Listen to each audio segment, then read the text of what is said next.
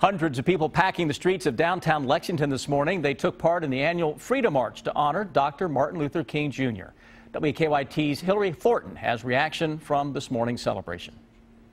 Each year, hundreds of people come here to downtown Lexington for the Martin Luther King Jr. Freedom March to remember the legacy of a man they say changed history forever.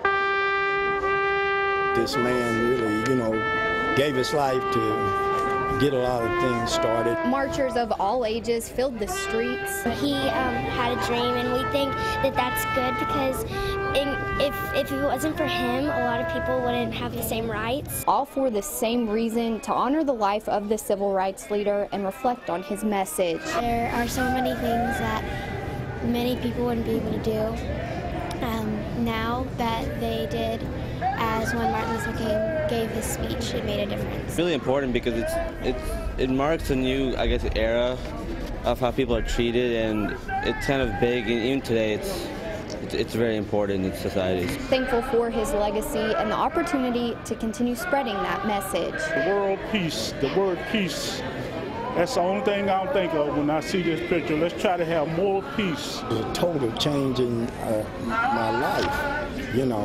Without King and civil rights, it would be a whole different situation. So it means basically that, it's a new world. In Lexington, Hillary Thornton, WKYT. And following that march, there was a commemorative program held at Heritage Hall and then a free showing of the movie Red Tails.